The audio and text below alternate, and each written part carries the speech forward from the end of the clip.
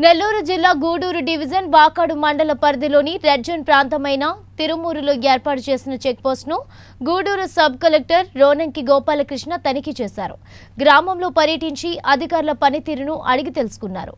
ఈ సందర్భంగా ఆయన మాట్లాడుతూ కరోనాపై నిర్లక్ష్యం తగదని ప్రజలందరూ అప్రమత్తంగా ఉంటూ జాగ్రత్తగా వ్యవహరించాలని పేర్కొన్నారు.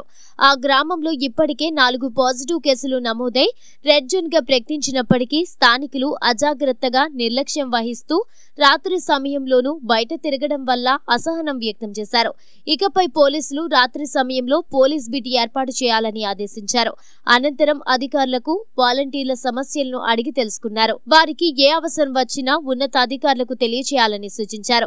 ఈ కార్యక్రమంలో తహసీల్దార్ Rajyalakshmi, MPDO Gopinath, CI Narasimha Rao, SI భోజనాయక్ తదితరులు పాల్గొన్నారు. ఈ రోజు మనము వాకాడు మండలం తిరుమూరులో ఉన్నాము.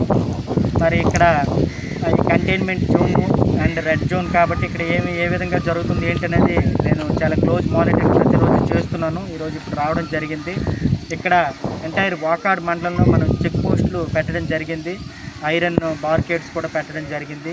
అట్లాగే మ్యాక్సిమం టెస్టులు ఎవరైతే ఈ కేసులు 4 నమోదైనాయి ఇక్కడ ఈ తిరుమూరులో వాళ్ళకి సంబంధించి ప్రైమరీ కాంటాక్ట్స్, వాళ్ళకి సంబంధించి సెకండరీ కాంటాక్ట్స్, అలాగే మన ముస్లిం సోదరులు ఉన్నట్టు ఈరోజు మనము వాకాడు మండలం తిరుమూరులో ఉన్నాము.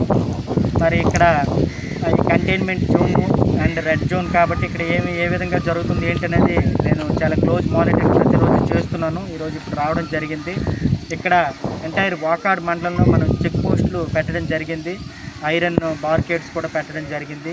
అట్లాగే మ్యాక్సిమం టెస్టులు ఎవరైతే ఈ కేసులు 4 నమోదైనాయి ఇక్కడ ఈ తిరుమూరులో వాళ్ళకి సంబంధించి ప్రైమరీ కాంటాక్ట్స్, వాళ్ళకి సంబంధించి సెకండరీ కాంటాక్ట్స్, అలాగే మన ముస్లిం సోదరులు ఉన్నటువంటి వాళ్ళందరి పాపులేషన్కి మనము టెస్ట్ చేయడం జరిగింది.